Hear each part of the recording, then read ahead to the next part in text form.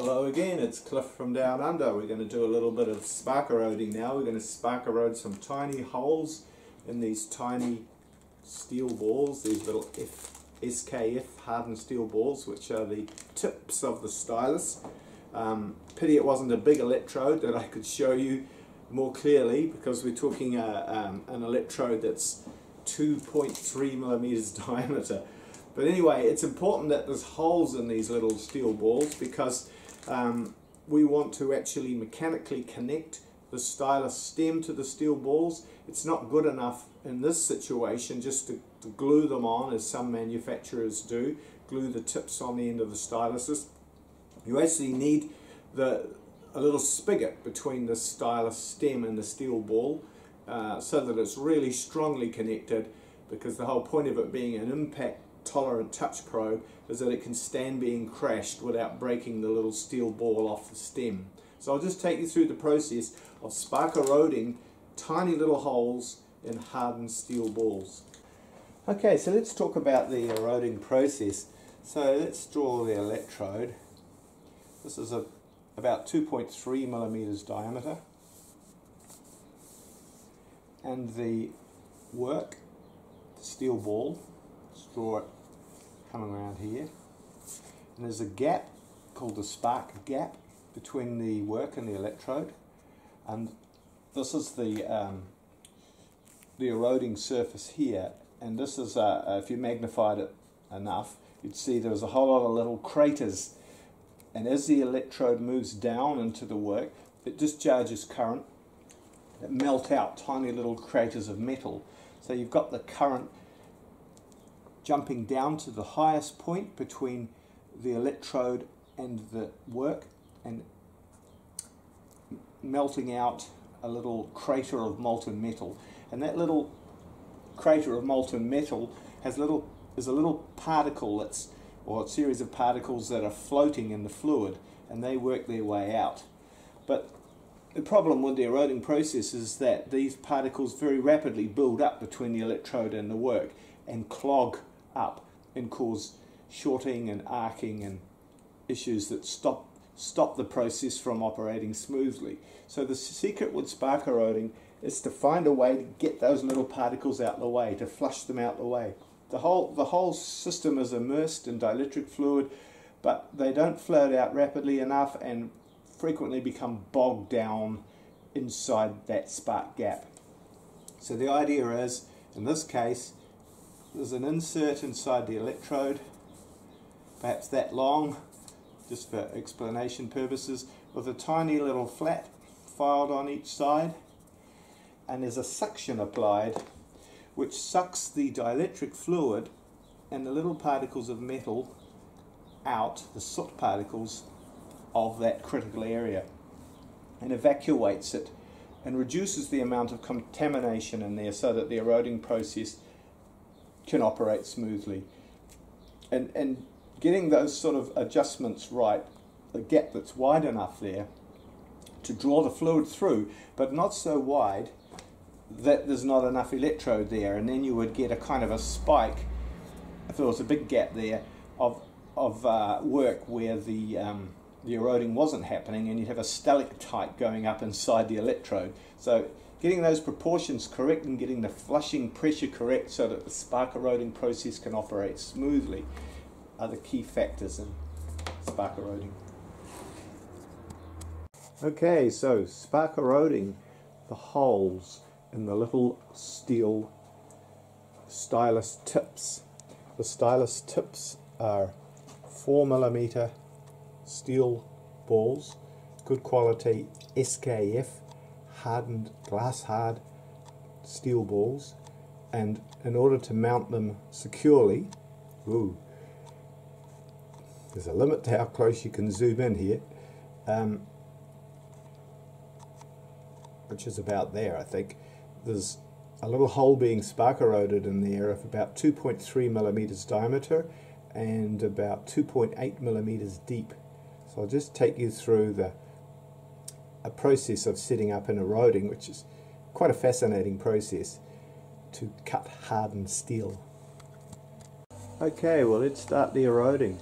We've got the electrode set over the work, the little 4mm steel ball. We've got that positioned with the help of the digital readout. We've got the electrical settings optimized. We're on 2 amps and about 150 volts, and we've set the electrical on time and off time, and the mechanical on time and off time, and the speed of operation and flushing and so on. We've set the vacuum to a very gentle suction to draw the particles out from between the electrode and the work. We've raised the dielectric fluid level up above the work, so let's switch it on now.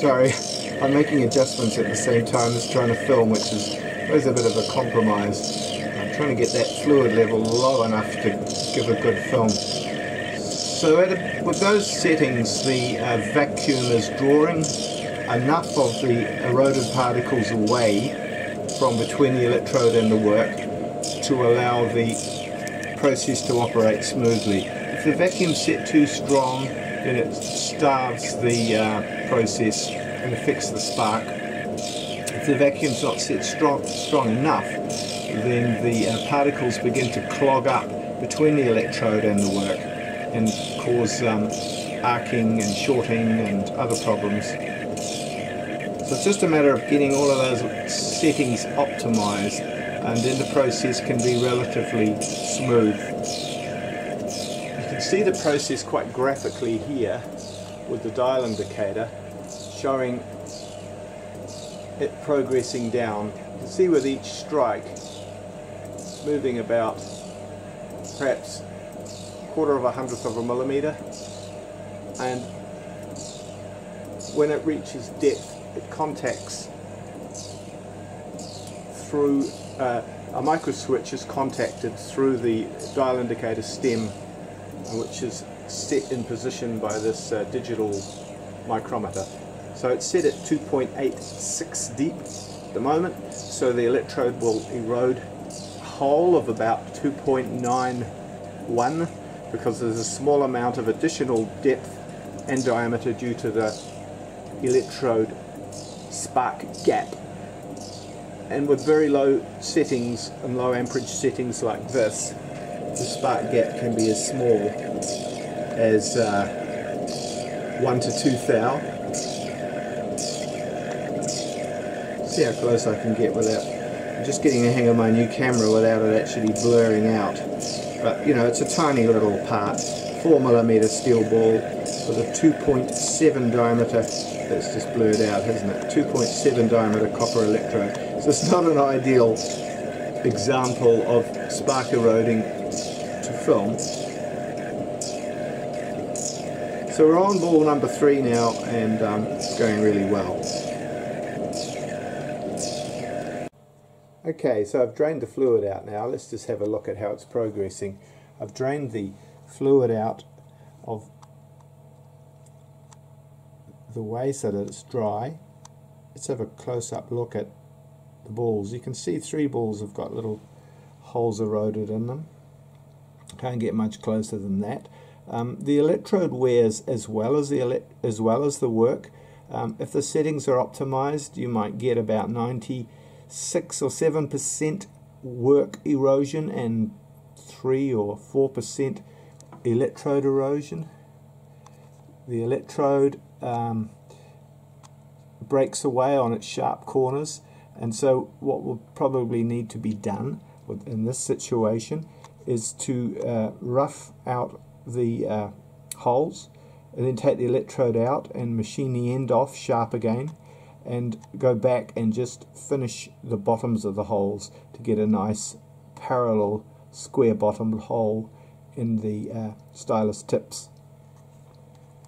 Of course, the thing with suction eroding is that the electrode and suction lines can eventually become slightly blocked up with soot, and you need to reverse the flow and put a bit of pressure in the other way, and you can see the soot evacuating and the gas bubbles evacuating out now that are blocking up the line.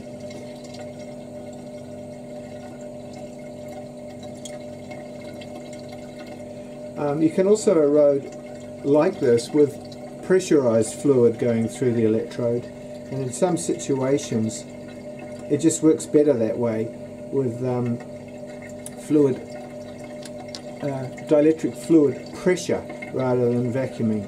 And sometimes you need to experiment to find the best application of flushing. But as old spark eroders will say, the three most important things to know about spark eroding is flushing, flushing and flushing. So just finishing up now, while a spark eroder might seem like a very specialised machine to some of you, small shops and hobbyists working with hardened steel or with internal right-angled shapes should consider a spark eroder, because there's probably a surplus of them on the market at the moment.